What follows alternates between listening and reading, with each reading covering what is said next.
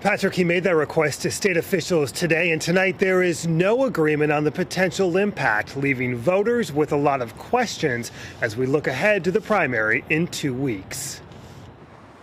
In West Allis, signs of street closures and directing traffic. Early voting?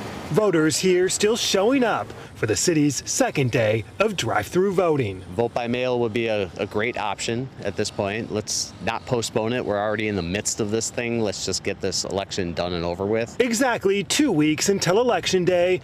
In Milwaukee, in-person voting has shut down. The county's Democratic Party headquarters dark, yard signs stuck inside. A true sign of unprecedented times. My goal is not to disenfranchise a single voter. In a letter Tuesday, Milwaukee Mayor Tom Barrett asked the state to forgo in-person voting and conduct the election by mail only, citing public health concerns if poll workers and voters showed up. I don't think it would be wise for them to do that. I don't think it would be healthy for them to do that.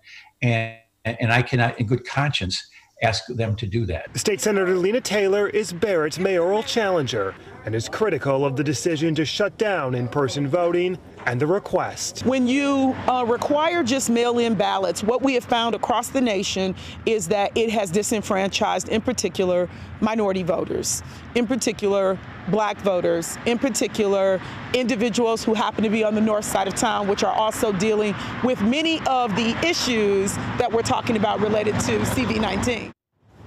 Matt, has the state indicated what's next?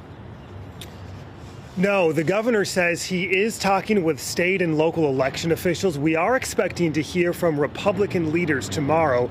We do know as of today, more than 554,000 absentee ballots have been requested across the state.